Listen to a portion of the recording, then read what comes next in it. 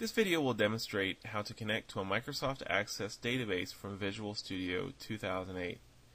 Microsoft Access is a database format that is capable of containing all objects for a particular database within a single file. These objects would include tables and views and stored procedures, which are predefined queries, and other items, even such as display forms for someone working in Microsoft Access directly. For our purposes, we're just interested in the data that's contained in the Access database file. So from Visual Studio, it's not even necessary to open a project initially, but you can just go right into Visual Studio and choose View, and from there, Server Explorer. And this panel that you see will open. It lists information about any data connections and any servers that are managed in this panel.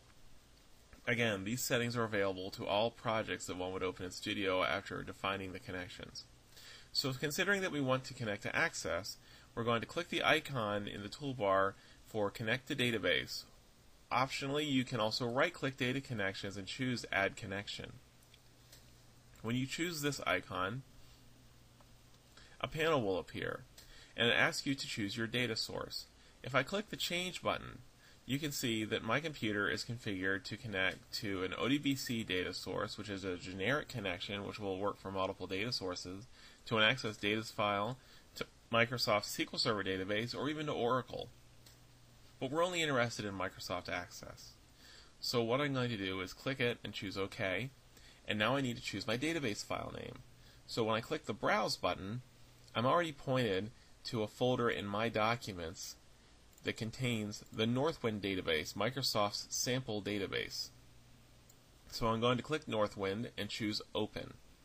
Now, Access does require a username and password. Northwind only requires a username of admin with an uppercase A, that's significant, and no password.